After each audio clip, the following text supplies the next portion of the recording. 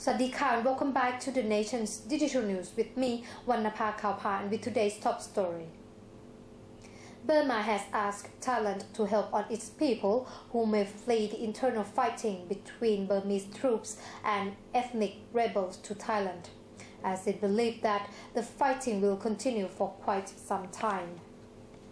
Thai Prime Minister Apisit Wetachiwa said that he informed his Burmese counterpart Thein Sein that Thailand is ready to help the Burmese displaced persons on a humanitarian basis. Apisit Thein Sein and leaders of Laos, Cambodia and Vietnam were meeting a summit of Irrawaddy Chao Phraya Mekong Economic Cooperation Strategy or ACMEC. Apisit told reporters that he raised the internal fighting in Burma with Thein Sein on the sideline of ACMEC, as the continued fighting have affected Thailand to some certain extent, including the displaced Burmese fleeing to Thailand and the spillover of fighting to the Thai soil.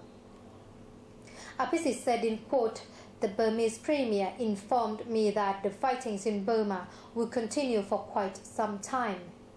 He also asked me to help provide humanitarian assistance to the Burmese fleeing to the Thai soil. I informed the Burmese PM that we are willing to help the Burmese people who flee to our country.